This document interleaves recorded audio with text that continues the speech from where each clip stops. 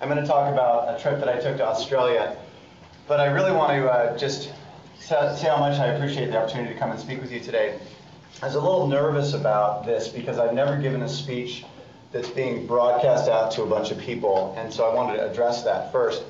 My name is G, and I was kind of worried that maybe my jokes weren't going to be funny far away, or maybe they weren't going to quite get the energy. But I wanted people around the state to know that this is actually what I look like. The lighting in here is very strange. And we can actually see you, too. You may not know this is the Spokane feed. And it looks like they dressed up for this. You guys didn't have to dress up. Well, thank you very much. This is going to be good. They look like they're excited and ready to go. And I think we have another feed from Puget Sound, I think it is. Yeah, they look like they're, It looks like Puget Sound's ready to rock. So I hope they can hear me up there. When I was 4, I saw Star Wars. And when I was 7, my dad built me an X-Wing fighter made out of steel. And so ever since then, I've been pretty interested in where we're going and the future. I've been teaching for 15 years professionally, or I don't know if that's the right word, certified, certifiable. And that's been at levels a high school. I was a high school instrumental music teacher for many years, and now I teach K through 8 technology. And my teaching philosophy distilled is this word, educe, education, educe, to draw out of kids. And 1 year ago, today, as a matter of fact, completely coincidental, I took this picture. And this is not a very good picture of a night scene in Sydney, Australia, but it represents a lot of important things to me. And I took it after the first day of the Google Teacher Academy, because I knew my life was going to be really different after that experience. And so I want to take you on that trip a little bit. It's going to be kind of fun, maybe sort of therapy for me too. Sydney and Forward, a path innovation. This presentation will have 3 sections. The first is going to be looking back at that experience that I had in Australia. The second is kind of to take a peek around what's happening right now in the educational landscape. And then 3, I want to be really specific and give you as much as I can as we go forward that you can take away from even just this keynote, let alone this conference. So let's look back. A little over a year ago, when I found out I got to go to the Google Teacher Academy, I sat across the dining room table with my mother, and she asked me what Google was. And I said, well, it's kind of hard to explain, but let me show you one of the things they do. This is Google Earth. I'm sure many of you use this and are familiar with this. I think it's amazing. I said, so for instance, this is Gearhart, Oregon. My mom has a little antique booth space in an antique mall in Gearhart. And I said, isn't this cool? And you pull this little yellow guy down, and you can go and see what it looks like. And she was like, well, this is really cool. And so we went over and we looked over at her teaching mall space, or her antique space, and I said, is that your car right there? And she said, yes, it is. And then we got closer, and it's a little hard for you to see maybe, but there's a picture of her getting out of her car. It's right there. So it appears to my mother that we just found her from space. And I just played it off, yeah, that's what it does.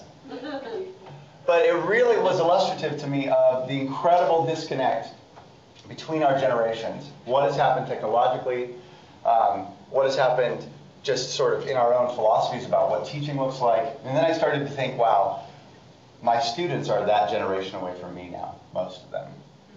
And it made me really reflect on what is this going to look like in an educational world. And it made me think of this quote. I'll read it in case you can't see it. Even very recently, the elders could say to the youth, you know, I have been young, and you never have been old. But today's young people can reply, you never have been young in the world I am young in, and you never can be. This break between generations is wholly new. It is planetary and universal. So, in not very long, my son is going to sit across from the dining room table with me and blow my mind with what's going to happen. So I left sunny Portland about a year ago and went to Sydney, Australia.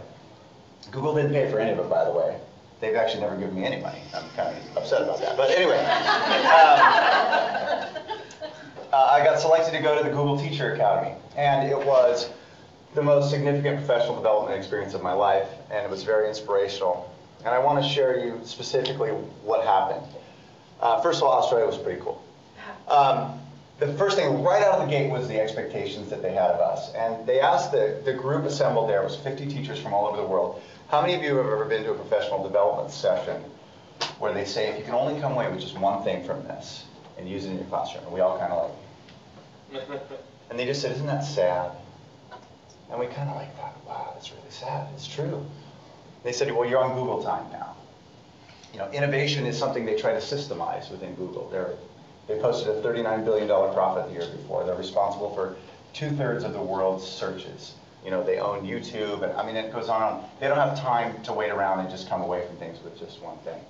So that immediately set the bar extremely high, which was good because it was expensive to go to Australia, so we kind of had high expectations. But right out of the gate, that was the bar that was set. The second thing that was really interesting was just the culture at Google, which is, there's similarities between that and a lot of other places, but I wanted to kind of point out three things. One is the idea of 20% time, where they pay their employees and encourage them to utilize 20% of their work time on independently designed projects.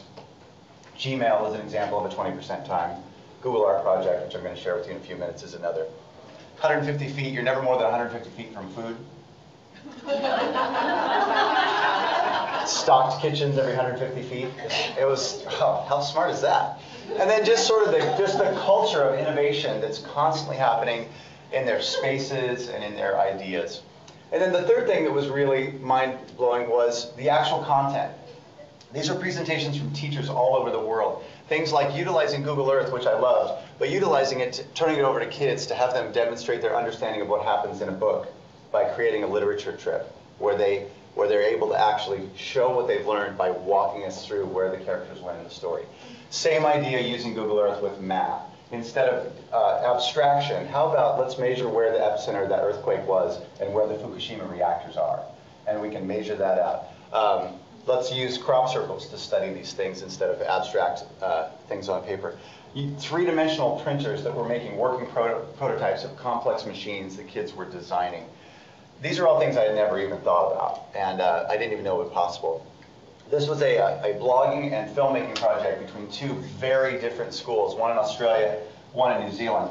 Their kids matched up, they blogged with each other, and then they created films together and were sort of peer reviewing each other's work, created these amazing connections. When the earthquake hit in Christchurch, crushing the community, there was a school in a wealthy part of Australia that had a sensibility and a connection to that community that would never have happened in any other way. It was pretty inspiring to watch that. Google SketchUp is an incredible program that kids love. It's free.